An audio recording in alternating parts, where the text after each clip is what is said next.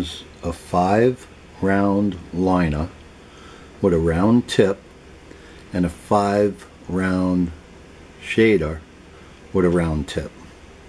I will shade it next. Okay, if you notice, the lines came out nice and crisp using the 5 round liner with a round tip.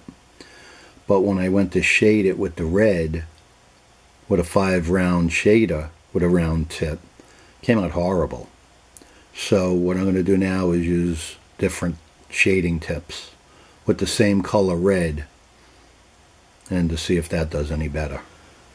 I did the R and the T, one in a number 7 round liner with a round tip, and then a number 7 round shader with a round tip. Both of them came out horrible. I'm going to continue to use other shading tips. I did the number 5 and the S with the line going through it with a number 4 shader.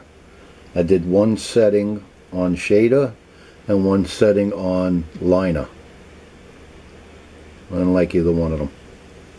I did the top half of the R with a number 3 round shader, and the bottom, same needle, I just switched settings to liner, and then I made that little circle. I actually put a line through the R so you could see the half and half. I did a little circle to the right of it, and I still don't like them. I have to find the shader that I like.